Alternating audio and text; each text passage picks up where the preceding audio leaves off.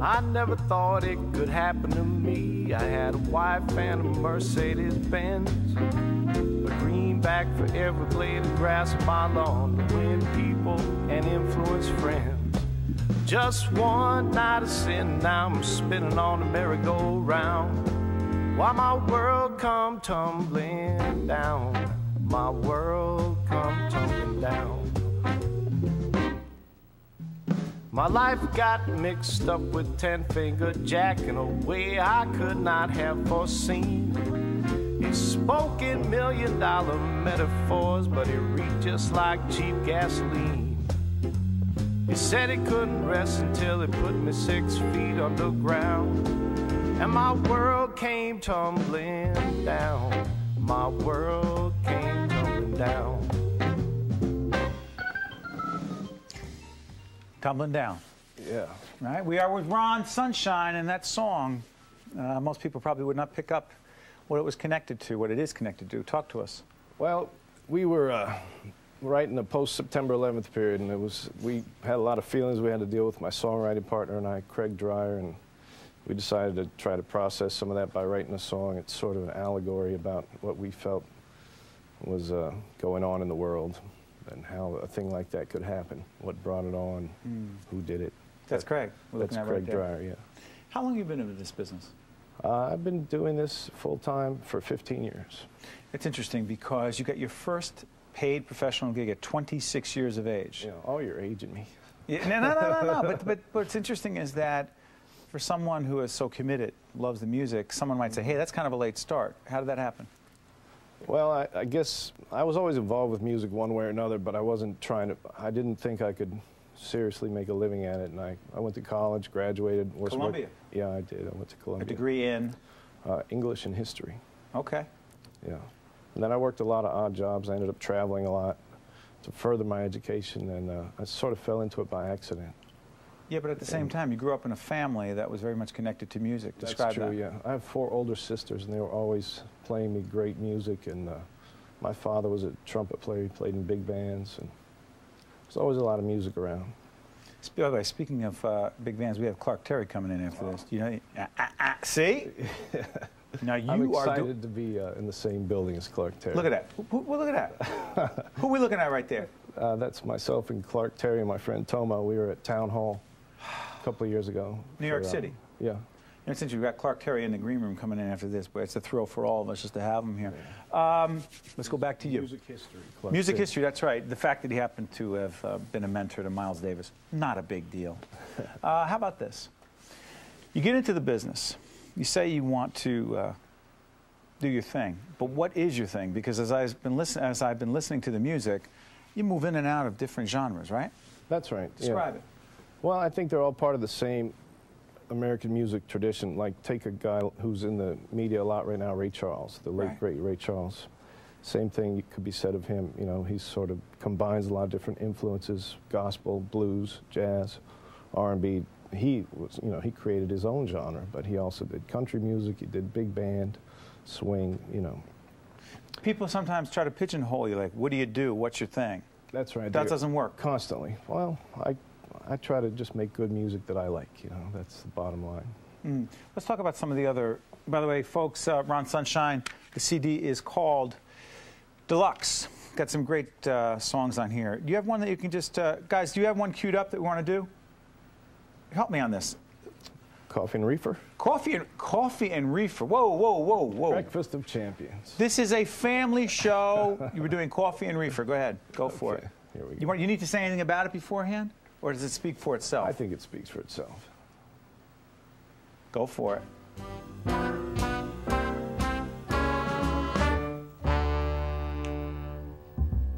Well, now, chocolate cake makes my poor stomach ache, and all those pills are too much for me to take. I don't like cocaine 'cause it makes me all uptight, but coffee and reefer makes me feel all right. Crystal meth will make you high, and it's cheap. but I never like going 5 days without sleep.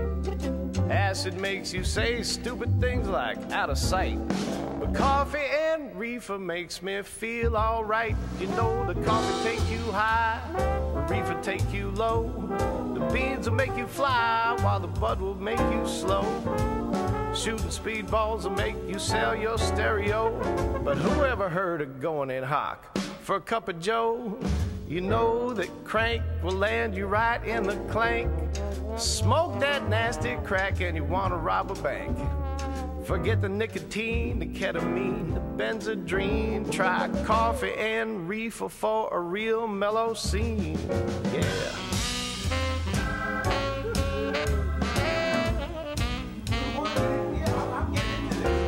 Talk. Go ahead. Keep doing it. A little sax solo. Little sax. Go ahead. Little solo.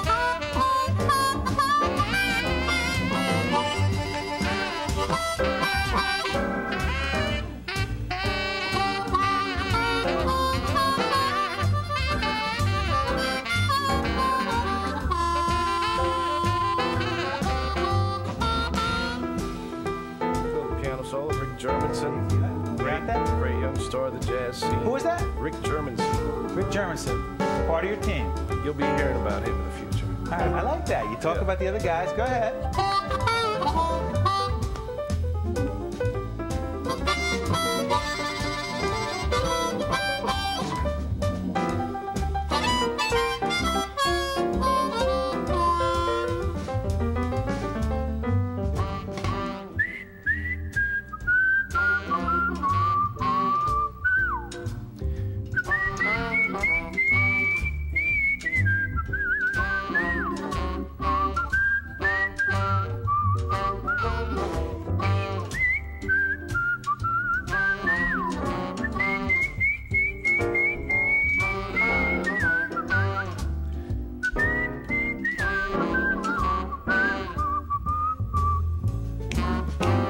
Don't drive a car, don't answer the phone.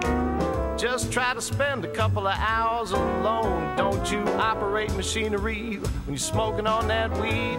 The Cartoon Channel has everything you need. See, it ain't ecstasy will cause a man to love a wall. We're not condoning any Whiskey make drug you use. love a girl you never touch at all. Mescaline will turn you into a little pinky racer. So try cappuccino with the mellow gauge chaser. You know, coffee and reefer make you feel all right.